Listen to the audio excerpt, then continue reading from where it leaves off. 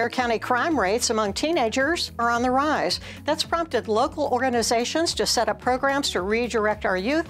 That includes after-school and mentorship programs, and it's designed to keep preteens and older off the streets, away from access to weapons, and to pair them with a mentor. Rural Texas counties will soon be more connected to the rest of the world through the internet. This after the Texas Infrastructure Fund said it will dedicate $1 billion to expansion on connectivity for underserved residents.